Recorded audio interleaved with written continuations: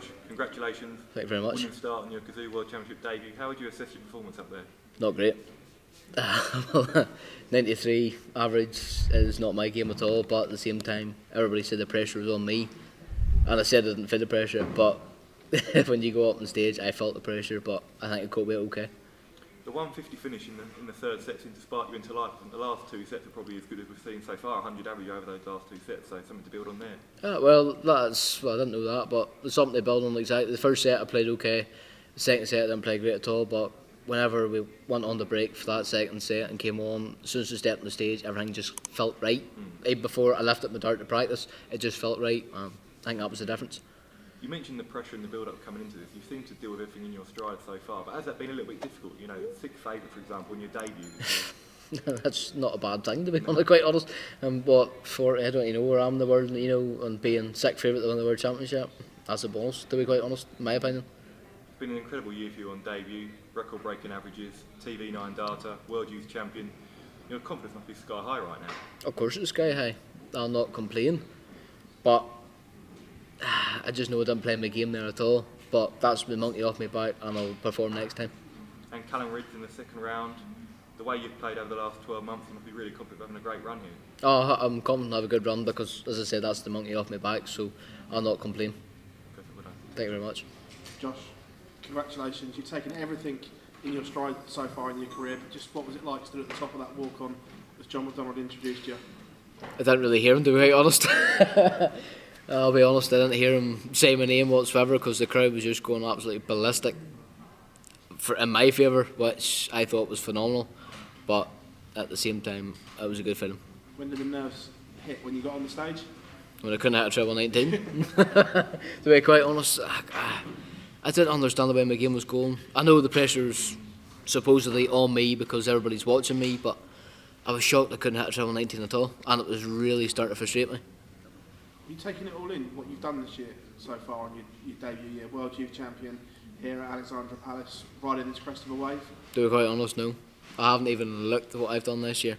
I think when it comes to January, if I win the Worlds, bonus, but I think after January, I think I'll probably sit down and look and Josh, you've done a good year. Now that you've been here, so many players say it takes them aback. Do you still believe you can go on and win the Kazoo World Championship? I don't believe now. Of course, that's the monkey off my back. It's hard to win your first game when you've never played in that stage before. It doesn't matter if you have practice darts behind the scenes or whatnot, but whenever there's a full crowd and it doesn't matter who you're playing, you need to play your game. Josh, congratulations. Thank you very much. Josh, how do you go about blocking out all the talk and expectation that's being put on your shoulders in such a short space of time? I just don't really look at it, to be quite honest, because if I start thinking about it and listening to other people, it'll affect my game. So I don't actually listen to anybody anything says. It's been an amazing year for you. It's not over yet. How do you assess your chances of going deep in this competition and maybe emulating one across winning? I'm confident now because that's the monkey off my back, so whatever happens, happens.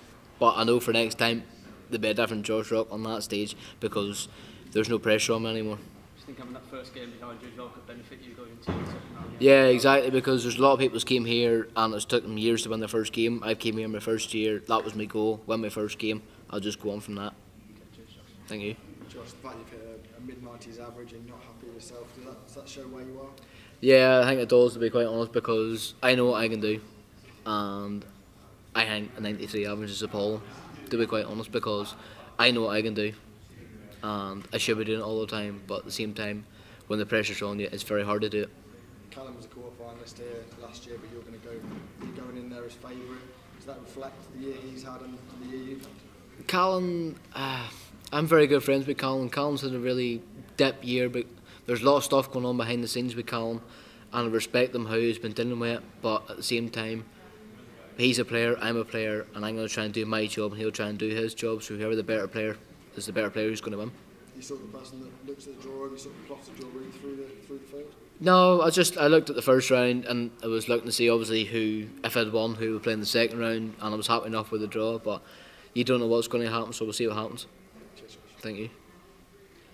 Josh, what did that game specifically teach you about your game?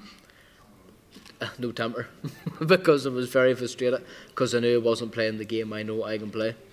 So I learned from that, control your emotions. At the same time, there was pressure on me because everybody's expecting me to get far. And as people say, I'm sick favourite to win. I don't look at it that way, but from the year I've had, people's expecting me to do well. And I think I put the pressure on myself stupidly, but I coped with it okay, and I got the job done.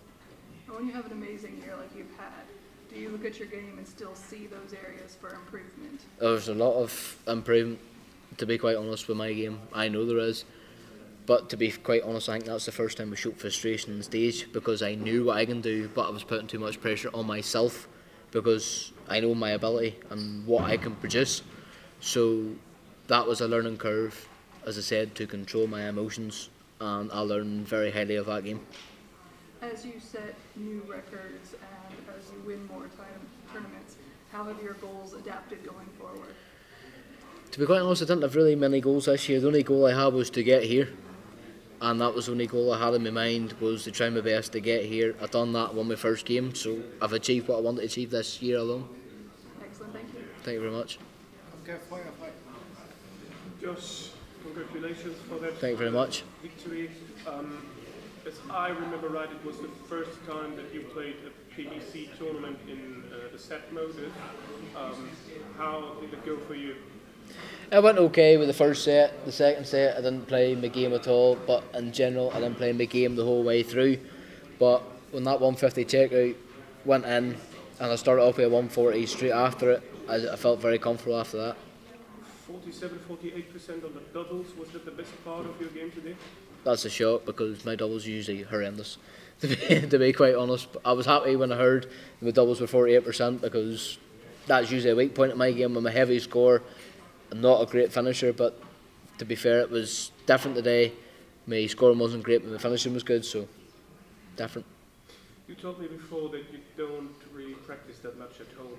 Was that different before the World Championship? Was there another kind of preparation? Well, this week alone, I did a 3-day practice session. To be quite honest, I practiced 3 days in a row. Weirdly, because I don't do that, because whenever I come over here, I do all my practice and my preparation, which I've done. I've been here Saturday. I've been here since Thursday. I've done all my preparation from then, and I think I'll go back and actually practice for a change. Many people, experts, pundits, and so on and so forth say you are the favourite in the second round against Callan Ritz. How strange does that feel when you are just 10, 11 months a professional player on a tour? It feels very weird, of course it does. It feels weird being sick for it to win this whole tournament, to be quite honest. But that's the bookies. They don't know how you'll play. Because Josh Rock can turn up with his A game, or Josh Rock's going to turn up with his D game and get beat. But that's just the way it goes. That last one from me, how do you spend the next days until the second round? I'll spend the next couple of days with my fiancée Sarah, preparation, and I'll just join me a couple of days off. But I'll also practice with them days, because I will prepare better to play Callan Ritz. Thank you, good luck for the rest. Thank you very much. Josh, just one last one. Everyone talking you up and your chances here.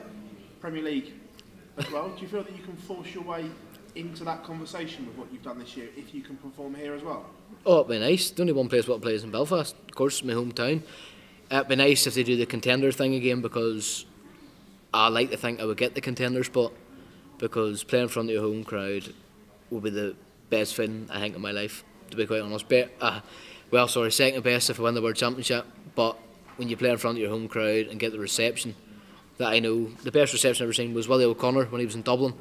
That was one of the greatest receptions I ever seen in my life, and I hope one day if I play in Belfast I would get even better. Thank you.